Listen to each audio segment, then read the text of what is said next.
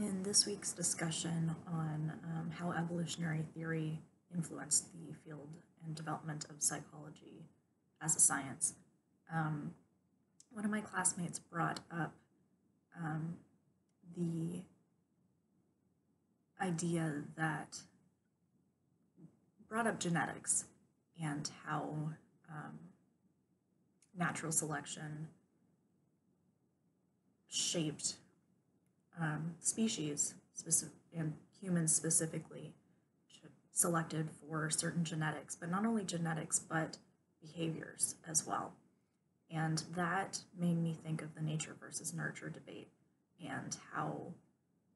we would never have even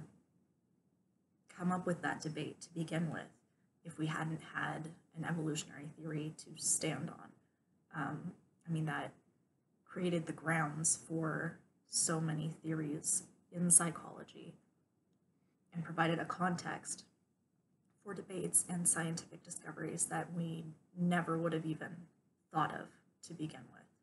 And I feel like that contextual basis that